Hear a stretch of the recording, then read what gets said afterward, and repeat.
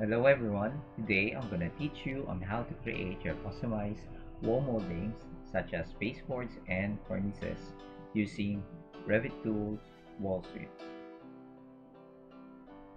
To create wall sweep, just go to Architecture tab, under Wall Tool, click the flyout and select Wall Sweep. Now you have to remember that wall sweep is a system family that is wall hosted. Okay, you cannot create one without attaching it to a wall. Okay, now as you can see here, the preview of my wall sweep. But before you select, you have two options here. You can either use horizontal or vertical. Okay, as you can see, I'm gonna use horizontal. Now, it is also a face hosted family, so you have two options here. You can either pick on this side or on the interior side of your wall here. Okay, I'm gonna use or apply it to the exterior side. Click. Now if you want to continue, move to the other side, select.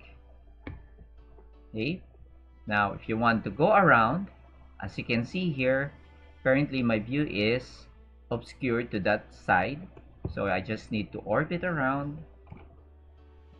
and pick.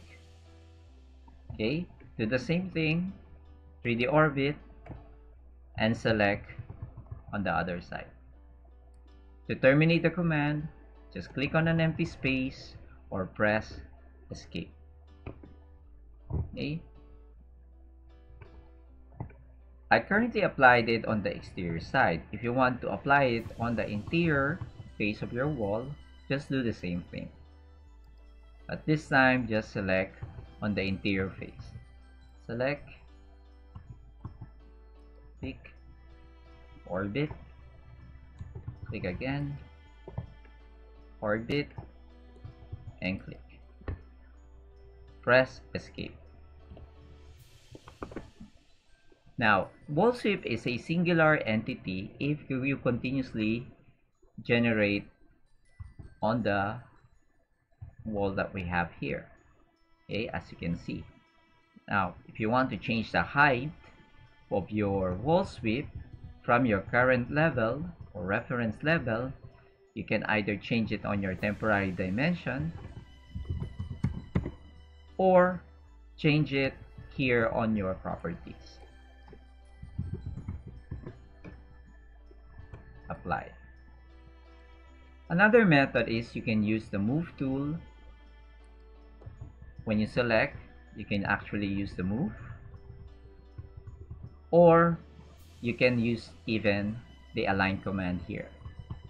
Okay, so here I'll just simply use align. I want it to be exactly on the top or in the edge of my wall, and then pick. Press escape. Now, as you can see here, we only have this one type of wall sweep. You can also see that on your type selector. So, in order for you to change or to create a new type, remember this is a system family. Usually, system families are created inside the project.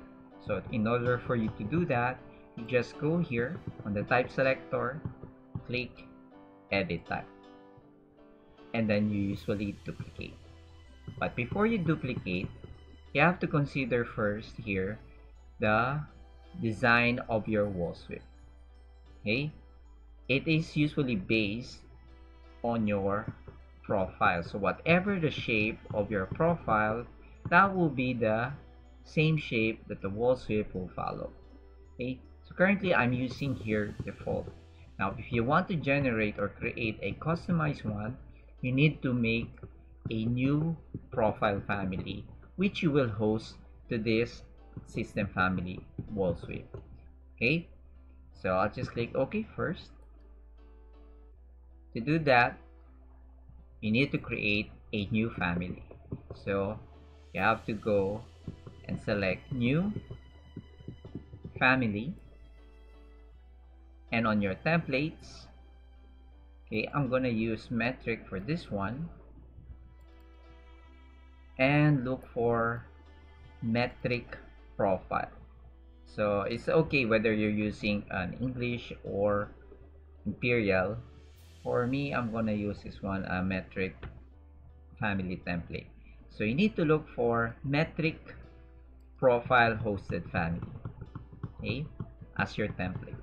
Click open.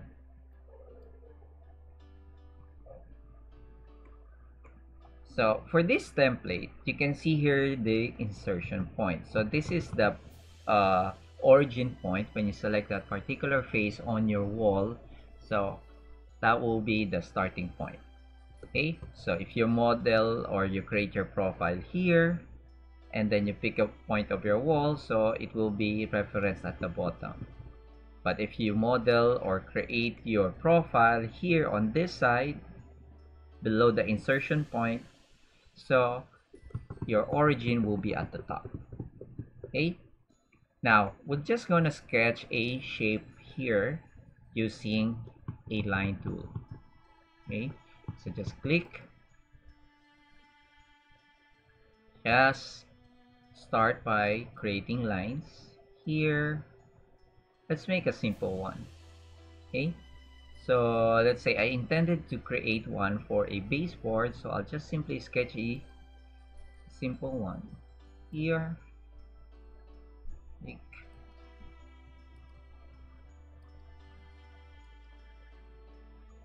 And there. Now you have to remember the rules in sketching a profile. It should be in an enclosed loop, okay, and no overlapping lines, because once you have an error or an issue like duplicate on the same face or it intersects like this,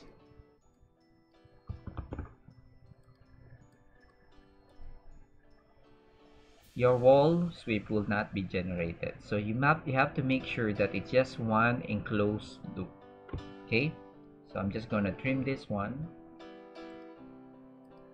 like so.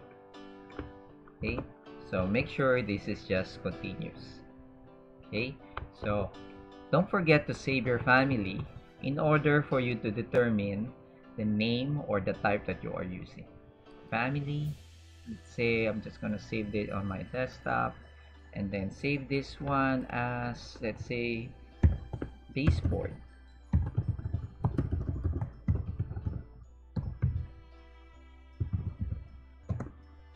Or let's say baseboard 1. Save. Probably I'll just adjust it a bit.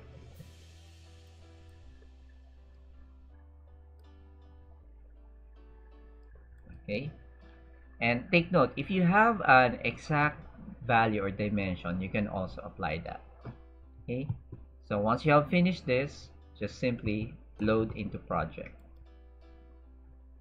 Okay, let's go to 3D view, and apply it. Now you only loaded that family on your project, but in order for you to apply that, you have to create a new wall sweep. Just select, again, this is a system family. To create a new type, select edit type, and don't forget to duplicate. Okay, duplication is important, so it will not override other similar cornice on your project. It will only affect the one that you selected. So duplicate. Let's say I'm gonna type here baseboard and click OK. Now under profile, select here the one that you have generated. Okay, click OK. There. Okay, then I'm just gonna put the value here to 0. Change my graphic style to shade it. Now you can also apply this to your cornice or just make any shape that you want. Okay, just make sure that your profile is correctly done. Remember the rules: no overlapping lines, no intersecting lines, It should be one enclosed continuous loop. Don't forget to comment, like, and subscribe to my channel for more Revit tutorials.